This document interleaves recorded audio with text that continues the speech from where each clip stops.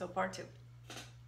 So of course he took me out in the city, which I did not want to go in the city with him because I didn't want David to see me with this other boy and get confused about my interest in him, which makes sense to anybody that is interested in one individual versus another and they don't want to give any confusion.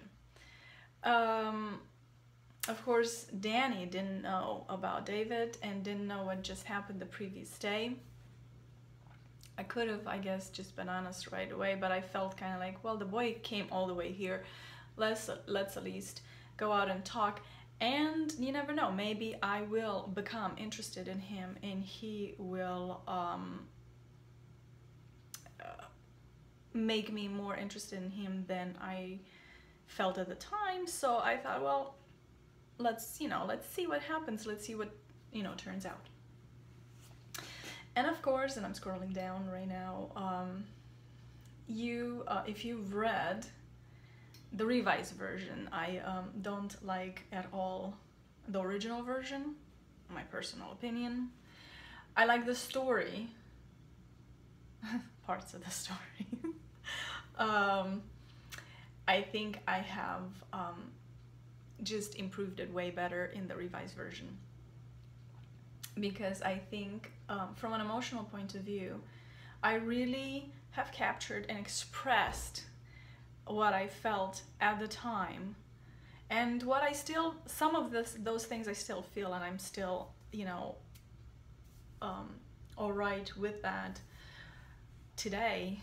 I think in the revised version I really captured that and I really did express and kind of like painted a picture of the emotional battle and struggles at that time. And of course he's trying to give me gifts and I really don't want to because I knew I was not interested, and I knew and it's not just that, he also, I was taught by my dad, not intentional but through behavior, that if he gave any of us, any of the children, anything, that we had to pay through our nose back. And it became to a point where the thing that was given, which should have been a gift, became a burden. And because of that, I would have a hard time receiving any amount of gifts because I did not want to be in debt to anybody on any level. And I did not want to have to just pay back this little gift that somebody gave to you. Because if you really think about it, any gift that is given to anybody, it's an expression of some sort of sentiment. And most of the time, and I know we like to pretend that we don't do this, but it's true. If I really look at my true intentions or feelings attached to that gift, and I'm sure if you take a look at your reasoning, we have attachments to any gift that we give. And if it's love, because we express love, it's an attachment. Okay, I'm expressing love, but I do want love in return. If it's manipulation, whatever it is, we do put a certain amount of emotion, whatever that emotion is, in that gift giving. And we express something. So we need to realize that that is a truth. I really do not believe that people just give gifts and it's like, yeah, I don't expect anything in return. I tell myself stuff like I don't expect anything in return because we shouldn't, but we really do expect things in return.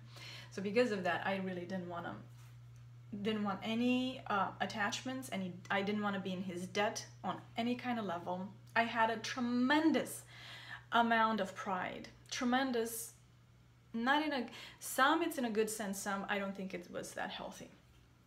And one of those people that I think, I look back and think, you have nothing, but you're extremely, proud about it that you have nothing.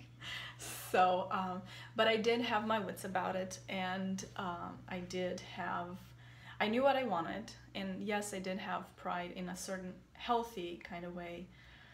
So I'm just going down, and you can read through, and of course, when he starts insulting me, and that was the truth, that is not in my mind, I didn't make that up.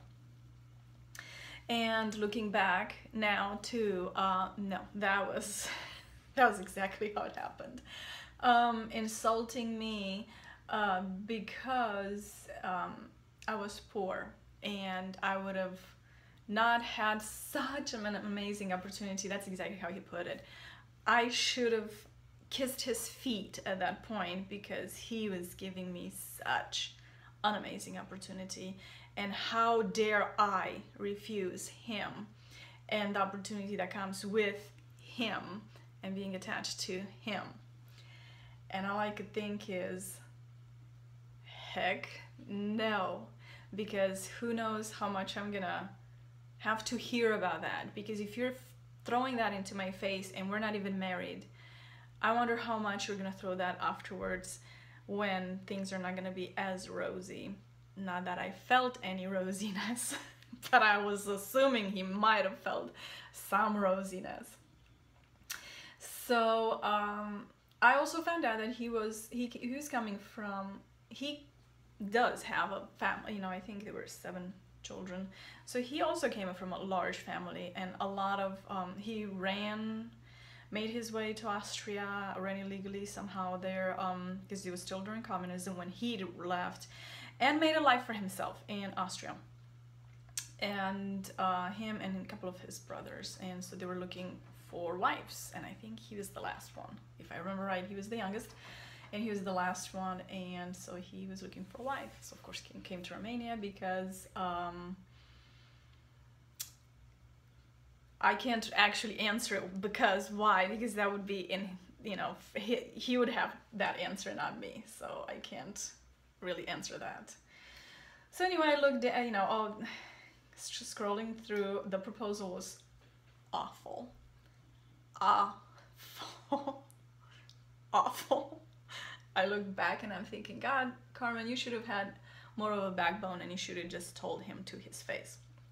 But I think the years of training, that's when it comes, like my mom training me and telling me not to be rude and all that stuff. But it's like, no matter how I tried to put it and avoid, evade, just get away from the just that proposal, he just didn't get it. And I look back and now I'm thinking, you know, you should have just told him flat out. I kind of came as close as possible to my understanding at the time, but I remember being so uncomfortable, and I mean, I was actually praying during that time that God would open the earth and I would just literally be swallowed and just kind of be sucked in, and he would be like, what happened? Where is she? That's how awful that moment was for me, because I was just extremely uncomfortable and extremely, I don't know how else I should express it.